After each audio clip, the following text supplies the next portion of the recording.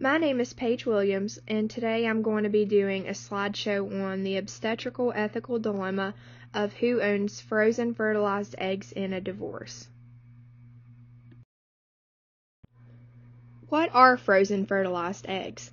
There's a big difference between frozen unfertilized eggs and frozen fertilized eggs, or frozen embryos. A frozen embryo occurs usually for couples who are trying in vitro fertilization. The embryos may be frozen since the success rate is around 50% with IVF, so that a new egg doesn't have to be fertilized for each attempt at pregnancy.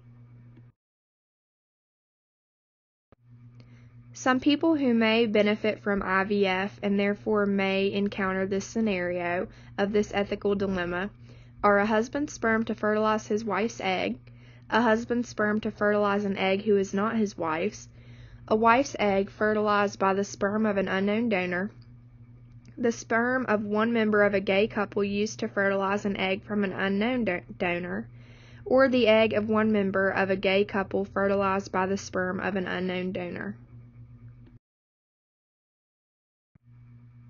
A fertilized embryo occurs when an egg is extracted from a woman and fertilized in a petri dish by donor sperm, and is usually inserted back into the woman where the embryo grows until birth.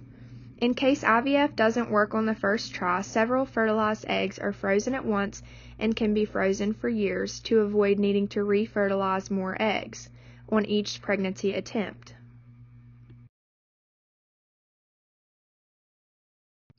The major ethical question that couples choosing IVF may run into is, in a divorce, should frozen embryos be treated as property or as children who require custodial decisions? In this ethical dilemma, the stakeholders are people who would be affected by the decision that is made in this ethical dilemma. In this scenario, the stakeholder could be either parent of the embryo. This could mean it could be the parent who wants to keep the embryo versus the parent who does not want to keep the embryo. In most cases, when a couple starts in vitro fertilization at the clinic, they sign a contract that states if they're to ever divorce, the frozen embryos will be destroyed. Theoretically, this should prevent there from ever being this scenario where there's a disagreement about what happens to the embryo if they were to divorce. Unfortunately, some clinics may not require married couples to sign a contract stating what should happen to the embryo if they were to ever divorce.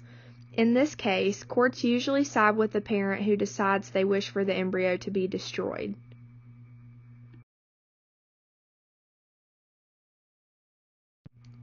Two ethical principles that apply to deciding who frozen embryos belong to in a divorce are beneficence, or the obligation to do good, and non-maleficence, the obligation to do no harm.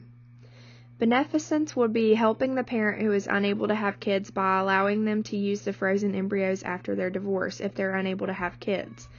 Non-maleficence would also be to not destroy the frozen embryo and to not cause pain by allowing the parent unable to have kids to use their frozen embryo, even though they're getting a divorce.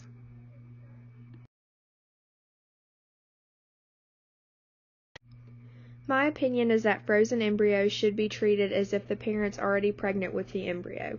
At one point, this couple decided to make the choice to try IVF, and I don't feel like the embryos should be destroyed just because they're getting a divorce. However, I do feel that if the mother wanted to keep the embryo and the father didn't, the father should also be able to sign his rights over and his financial obligation to the child to the mother and vice versa.